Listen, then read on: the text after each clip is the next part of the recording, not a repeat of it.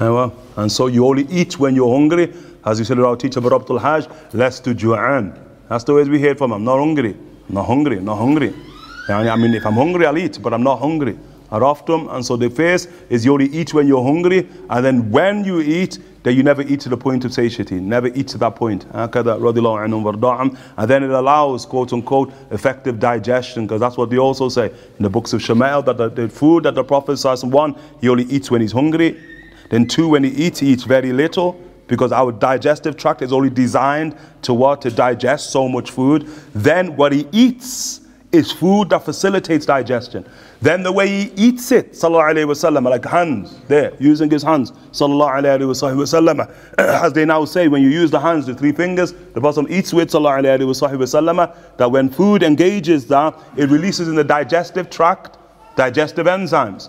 So now the digestive tract now is releasing digestive enzymes, ready and to engage the food. Then he puts the food in his mouth, sallallahu alayhi wa sallam, and then the type of food he's eaten. Like saying Aisha radiallahu anha wardaha, she would say the Prophet sallallahu alayhi wa sallam never ate the dhira because he loved it. It's not like he loved it, he said the Prophet loved the dhira. He said the Prophet was indifferent to food. But what he ate the dhira because it's the quickest to digest. Okay? Because of its swiftness of digestion, sallallahu alayhi wa alihi wa sahbihi wa sallam. And so the type of food, very, very important. Very, very easy to digest. And then thereby the Prophet places it inside of his mouth. And the Rasul, when he places it inside of his mouth, sallallahu alayhi wa sallam, he's going to chew. Something that we forgot how to do, how to put food in our mouth and to chew. And then even, there's books, like there's a really good work, we mentioned with Dr. Habib, Patrick Holford's book, which is called Optimal Nutrition. And one of the things that he's saying, that the nature of modern food, it's designed for us not to chew. It just melts, then it just swallows. And that's problematic. It's going to create illnesses inside of the digestive tract, because we need to chew. And then he says that the human being has been designed that when you start chewing food, that the actual mouth begins to send messages to the stomach about what digestive enzymes to release in order for the effective breakdown of food. And the point I'm making, look at everything the Rasul Sallallahu does is about the food effectively being broken down. Sallallahu Alaihi Wasallam. How many times do ulama say, once we heard that our teacher said somebody should chew your food 40 times. Try it. Put food in your mouth, try to chew it 40 times. If you get to 40, and there's still food in your mouth, you're good. And the food will just dissolve by 40. And that's the point you want. We asked one of the Habaib, you ate 40? He said, I haven't ate 40. But what I've heard is that the wisdom of the teeth, 28 or 32, the wisdom of the number of teeth is the wisdom of what? Of how many times you should chew. So you should chew 28 times. Or you should chew what? You should chew 32 times. Depending on how many teeth you have. Until... Then it's liquefied. Then it goes down, ease of digestion, mashallah. When it's ease of digestion, it'll be sent to the right places inside of the body. And whatever's not needed, the body will effectively get rid of. Like we look at us, we have a problem with that. It's just staying in it. Are often permanently constipated. It's amazing how in the Arabic language, the word for constipation and the word for the love of the dunya is the same. That's what the same word. And someone's constipated when somebody's taken to the world in and of itself. And we ask Allah subhanahu wa ta'ala, Allah subhanahu wa ta'ala, the meats of the Prophet sallallahu as an example. Look at the sharia of meats. If you look at the continuum of meats inside of the sharia, the more easier they are to digest, you'll find that the Prophet ﷺ consumes those meats.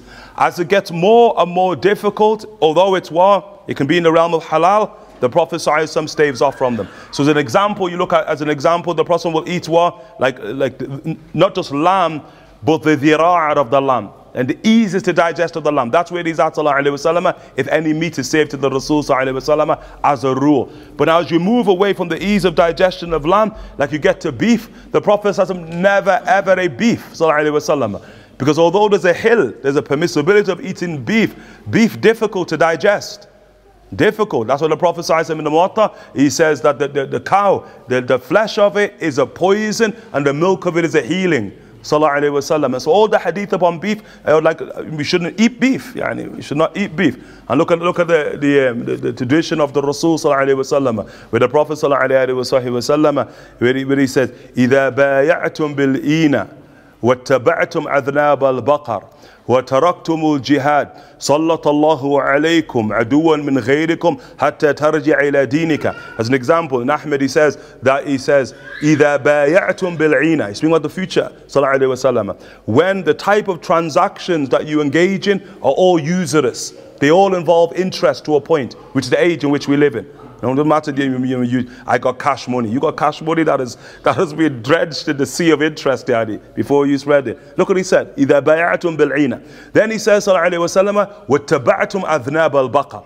And the ulama is profound, and when you follow the tail of cows. And he said, when you follow the tail of cows, of the meanings of it, when you follow the cowboy, I can talk about teachers, Americano, when the culture of Americano rules and you just follow it, which is the age in which we live in, or taba'tum adhnab al-baqar, beef eaters, because that's the cowboy, you become beef eaters, because the Sahaba were not beef eaters.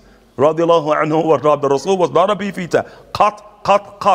Although this hill, it's what the Prophet refrains from it. Why? A difficulty of digestion. And then you get to the other end of the spectrum, isn't it? Which is like pig. And that's out of it. And pig, one of the things about pig, like some say, impossible to digest.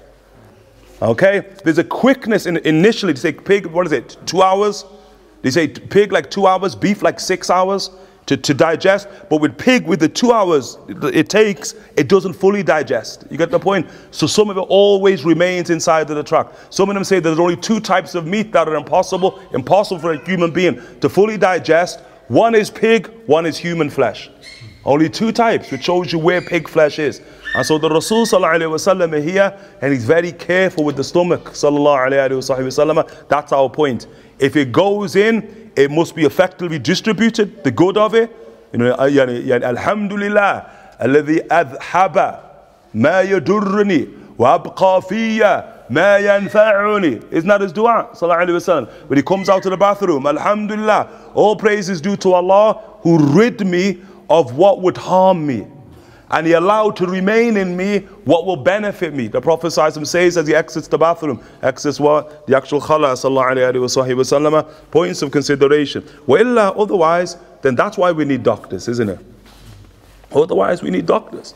And Western society, the fact that we've got like an elaborate NHS, that is a damning indictment of man's relationship with food, the asal of it, isn't it? It's a damning indictment. Araftum, we ask Allah Ta'ala for safety and security.